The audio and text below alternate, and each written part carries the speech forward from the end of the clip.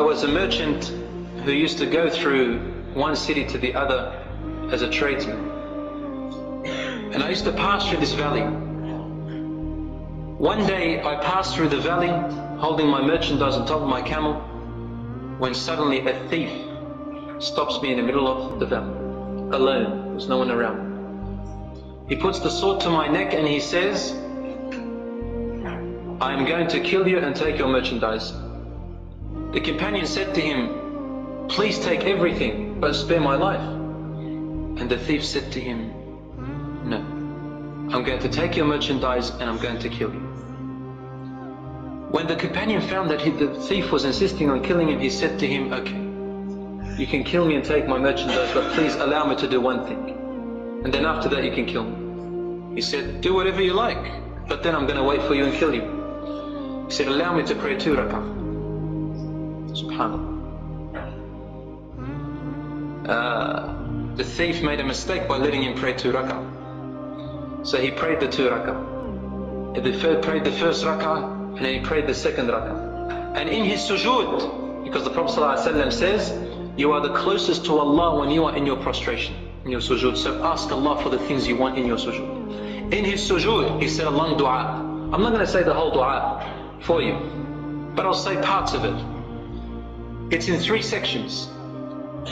And he said, Allahumma inni as'aluka binuri wajhika alladhi mala'ta bihi arkana arshik.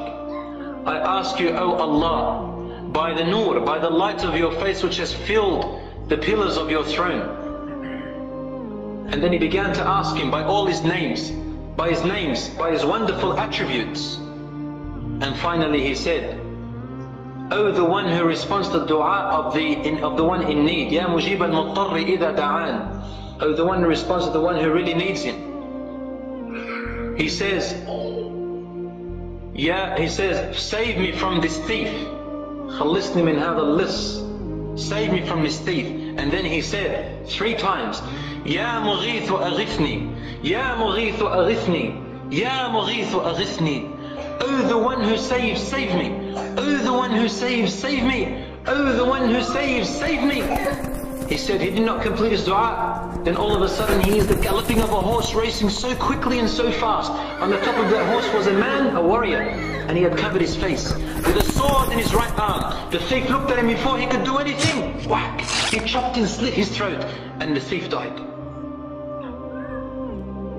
The companion looked up and he hugged him and kissed him and he said to him, Barakallahu feek, may Allah bless you. Where are you from and where did you come from? He said, I am a malak. I am an angel min as-sama' al-rabi', from the 4th sky. Da'awta bi du'a'ika al-awwal. You asked Allah in the first part of your dua, and we heard you. Then you asked for the second part of your dua, and the sky shook.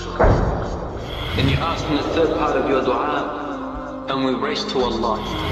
So I raced and beat the other angels to Allah subhanahu wa ta'ala and said, Ya Rabbi, send me to save you.